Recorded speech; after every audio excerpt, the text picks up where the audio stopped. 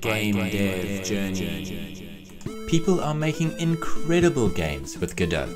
Here are just 5 of them. Dwarf Workday is an adventure platformer where you play as a little dwarf in a classic workday down the mine. Explore the mine, hook, find raw diamonds, and refine them with 2 giant hammers. You can hook to the walls in order to mine raw diamonds. If you find enough diamonds of the same color, you'll unlock a new power-up. For example, a longer rope or a way to hook upwards. The game's controls feel great and the puzzles are really engaging, and they make the game a lot of fun to play. You always feel like you're making progress and gaining new skills, so these early levels are certainly not frustrating. Interestingly, the game implements web monetization in-game. This is a way of supporting the creator by playing the game. I found the hammers refining the diamonds to be very satisfying. Play the game for yourself on itch.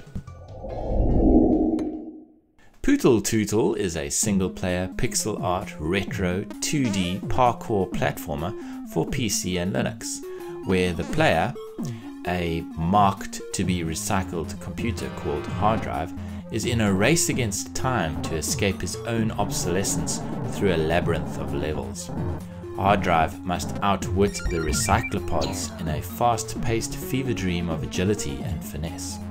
Dell, the robot courier responsible for delivering hard drive to his fate at the recycling factory, takes pity and tries to help hard drive by leaving floppy disks with special programs to assist him.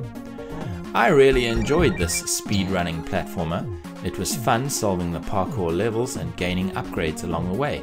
The old school computer theme suited the game very well.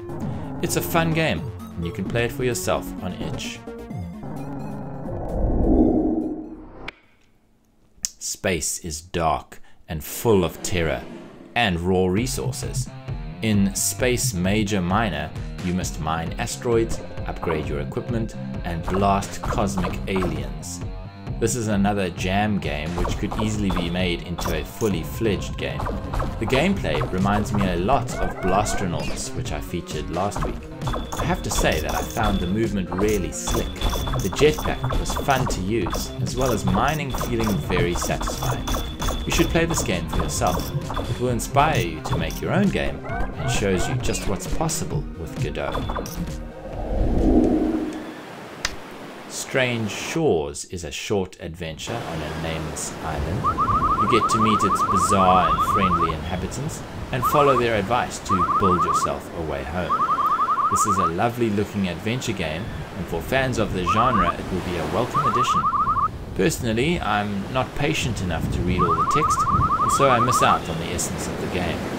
However, the game is beautiful and lovingly put together. This is a good example of the adventure game style in Godot, and I recommend you play it for yourself to form your own opinion. Dreaming about pink clouds and cotton candy? But what's that?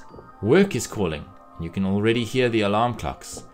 In Don't Wake Up, you want to delay the inevitable waking up and search for the alarm clocks that want to ring you out of your sleep. But what's that? Is your dream slowly changing? This is a surreal 3D adventure in which you wander around in your own dream trying to destroy the alarm clocks which want to wake you up for work. It shows that Godot is a highly capable 3D engine, and it's one in which you can explore fantastic environments.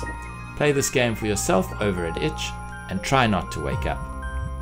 More and more great games are being made with Godot every day, so stay tuned for the next in my series, Great Godot Games.